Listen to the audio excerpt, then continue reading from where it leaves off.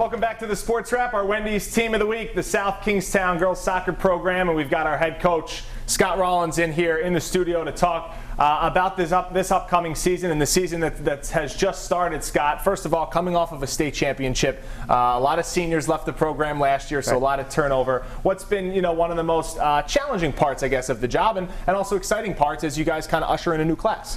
It's been really exciting, getting to see these kids who, for the last couple of years, had to watch from the sidelines, get a chance to actually get on the field.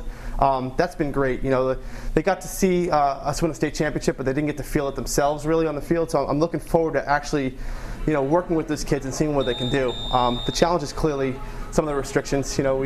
We're constantly with the masks and the social distancing and trying to build a team bond with new kids with all these restrictions. But it's been working out great. I'm just happy to see the girls playing again. So looking at the outlook of the season here, you still have a few holdovers from last year's team that got a lot of minutes in the state championship game. What has the leadership been like from the returnees? We have some really great leaders. Our team is really close, and I love it. When I played back in the day, maybe the seniors didn't treat the freshmen as nicely as everybody else, but these girls are really nice. It's a tight-knit group.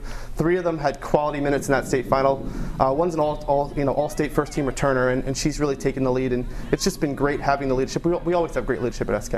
We talked a little bit off camera before this interview about how the chemistry and the camaraderie is some of the tightest that you've seen during your time at SK. How does that help the girls play and contribute to wins over the course of a whole season? Well, you go through these ups and downs, and they play basketball together, they play lacrosse together, and you can tell that they're friends off the field, and you don't always get that. So when things start to go bad, it's sometimes in soccer it's tough because we're so far away from the field with the kids, but they just pick each other up, and that makes our coaching lives much easier when they have that off-field communication as well as the on-field. All right, thanks, Coach Rollins. And now we were joined by Rebels senior forward Jane Carr. Jane, thanks so much again for coming in, part of the Wendy's Team of the Week.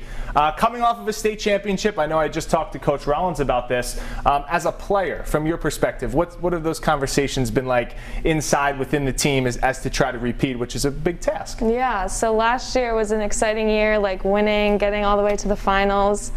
I think as a team this year, even though we lost a lot of people last year, just like building up like practice by practice, just so excited for the season that we're allowed to play now. So it's really exciting. As a leader, what are you trying to tell the younger girls who maybe weren't in that state championship game or haven't had a lot of varsity experience yet? I think it's just important to remember that since we lost so many people, there are so many positions up for grabs. Just play your hardest. Everyone has the same mindset. They want to play. You got to work hard. You guys are 1-0 in the league, so off to a good start. What have you liked so far about your group? What areas have you seen the most growth so far?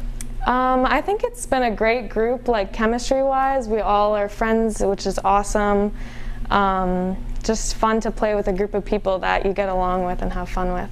All right, Jane Carr, Scott Rollins from the South Kingstown girls soccer team. They are this week's Wendy's Team of the Week.